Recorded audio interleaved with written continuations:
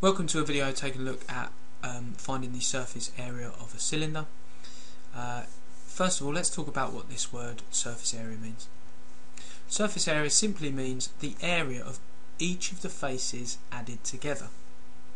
So if we take a look at what that means on our diagram here, so we've been given this diagram of a cylinder where we've got the radius of the circle on the top as 10 centimeters and the height of it as 30. The surface area simply means the area of each of the faces.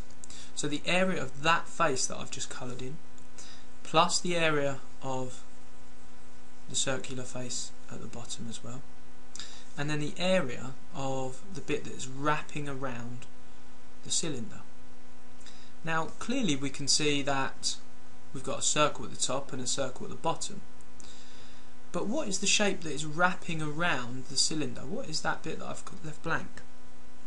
Well, if we think carefully about this, what we can say is that it's actually just simply a rectangle. If you think about, say, a magazine, and you were to roll that up and scrunch it up and curve it round, what you would find is that you would get a cylinder, albeit without a lid and a base. And that's been created simply from taking a rectangle and folding it around to make your cylinder.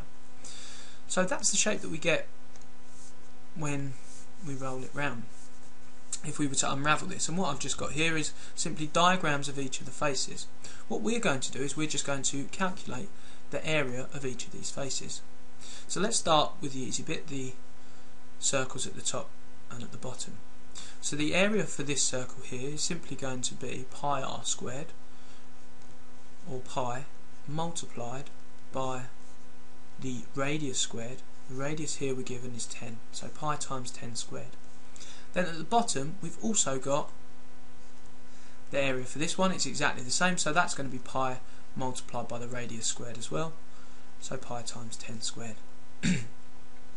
Then we're on to this slightly trickier bit. We've got a rectangle. We know from the diagram that the height here of our cylinder is 30 centimeters. So the length of this side is going to be 30 centimeters. Now the tricky part is figuring out, okay, well, what must the length of this bit at the top be?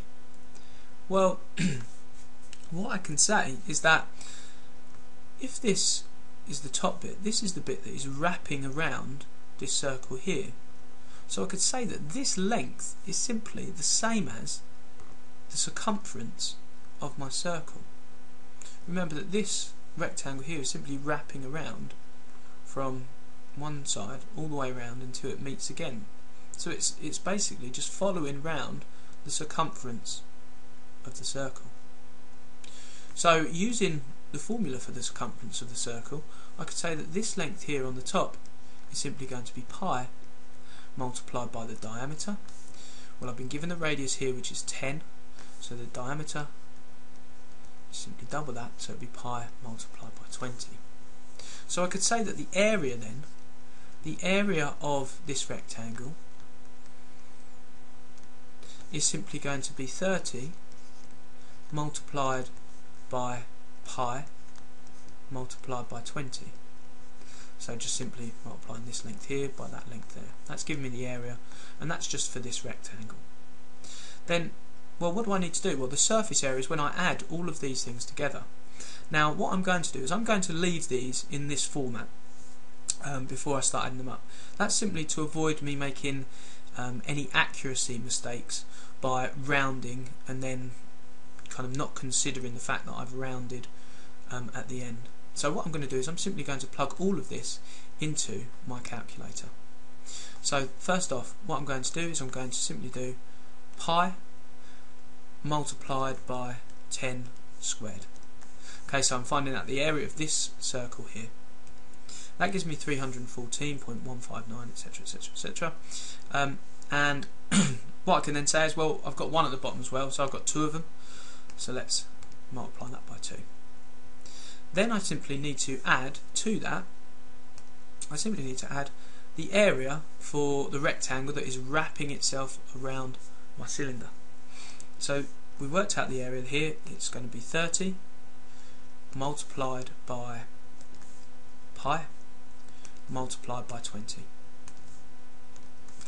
And that gives me an answer of 2513.274123.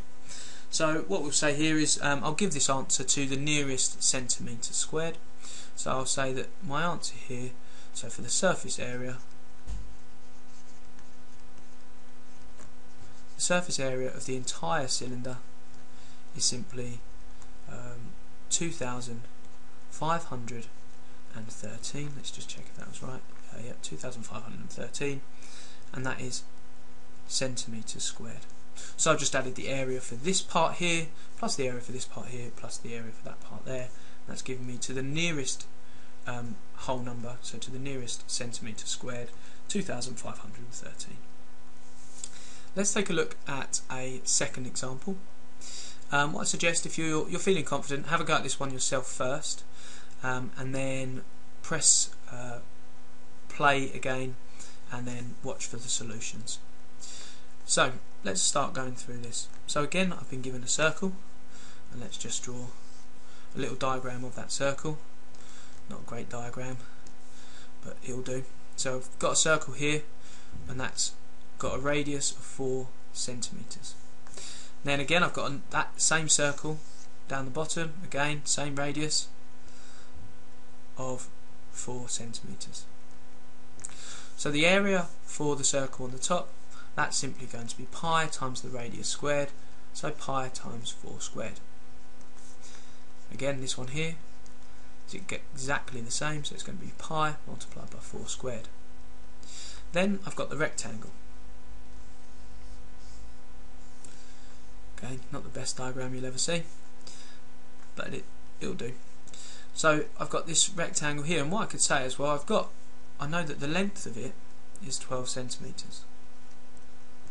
All that I then need to work out is, okay, well, what will the length of the part that is wrapping itself around the circle be?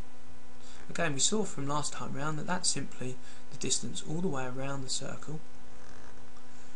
Okay, so we could say it's the circumference of the circle. So this is simply going to be pi times the diameter of this circle. So the diameter of the circle is going to be the whole distance from one side through the middle to the other, pi multiplied by 8. So just doubling that radius.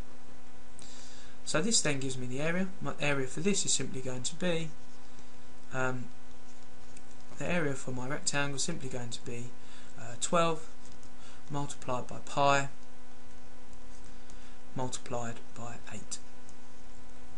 So again, I'm not going to work these out individually then add them together. I'm going to put it all into my calculator at the same time to avoid any accuracy errors. So let's start off. I'm going to start with pi multiplied by 4 squared, and then I've got two of those. So I've got one at the top and one at the bottom of my cylinder, so multiply that by 2. Then I'm going to add on the area for the rectangle that is wrapping itself around the cylinder, so that's going to be 12 multiplied by pi multiplied by 8, and that gives me a final answer of 402.1238597. Again, I'm just going to round it to the nearest whole number, so the surface area of the cylinder in total, the surface area is going to give me, what was it, 402? 402, and that again is in centimetres squared, because we're dealing with area.